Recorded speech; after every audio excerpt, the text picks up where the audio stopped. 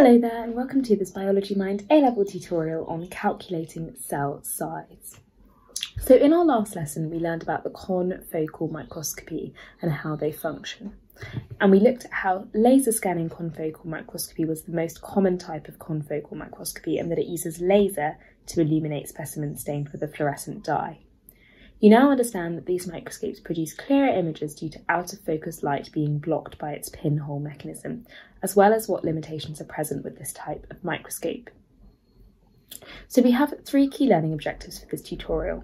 Number 1, determining actual cell size. Number 2, calibrating the eyepiece graticule. And number 3, a worked example.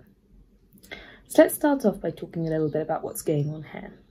So using a light microscope, you can easily determine the actual size of a cell. The stage micrometer is a very accurate ruler which shows the true length of the cells. The eyepiece graticule, which is here, is a ruler with no units. So the eyepiece graticule needs to be calibrated with the stage micrometer, which is the true ruler. By calibrating the two, you can determine what each length on the eyepiece graticule corresponds to in terms of actual micrometer measurements on the stage micrometer.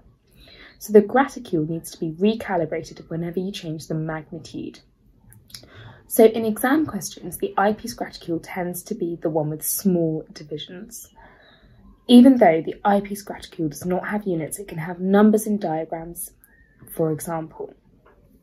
So don't be mistaken into thinking that the 0.1mm divisions refers to the graticule just because it looks like a millimeter ruler. So we'll have a look in more detail at this in our worked example, so don't worry if that doesn't quite make sense for now. So another way to calculate the actual size of cells is by using the simple formula. So this is our formula where the actual size equals the size of the image over magnification. And that is a really simple formula to use. So for example, in the exam, you may be given an image of a cell.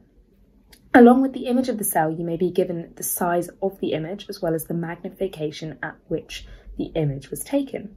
And then you just plop those numbers into here and you can easily find the actual size of the cell. So let's do a worked example. So the question is, the diagram shows an eyepiece graticule and stage micrometer, which is here.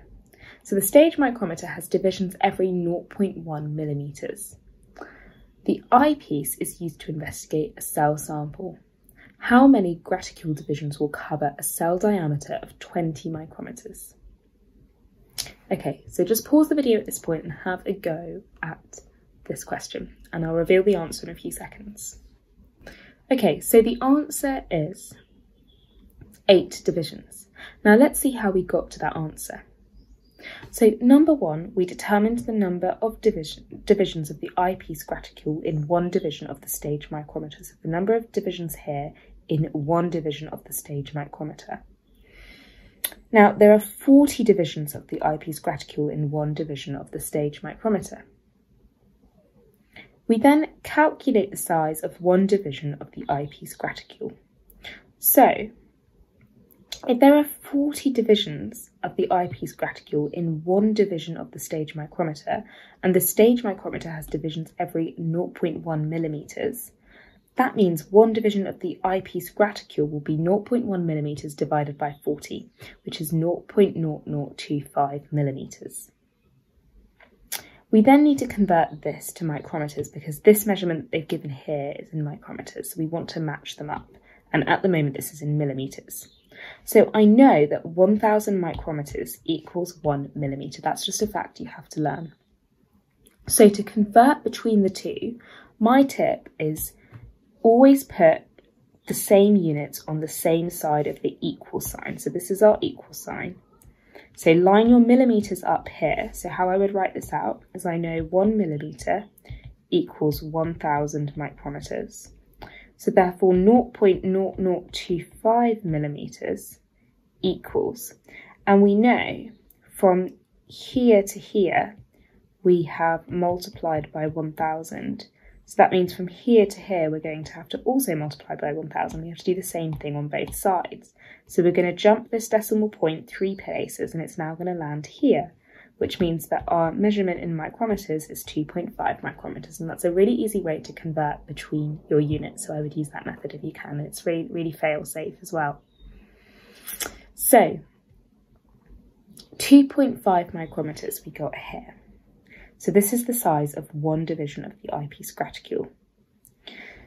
We then need to determine how many of this one division we can fit into a cell diameter of 20 micrometers. So we do 20 divided by 2.5 micrometers, 20 micrometers divided by 2.5 micrometers, which is 8 divisions, and that's how I arrived at my answer. So I hope that makes a lot of sense to you there.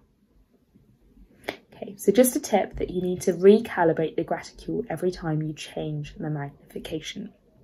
And then, as I said earlier, in exam questions like the above, the eyepiece graticule tends to be the one with small divisions. Even though the eyepiece graticule does not have units, it can have numbers in diagrams, like the one above. So don't be mistaken into thinking that the 0.1 millimeter divisions refers to the graticule just because it looks like a millimeter ruler. Okay, so that is our tutorial complete for today. Well done for following through, and I'll see you for the next one.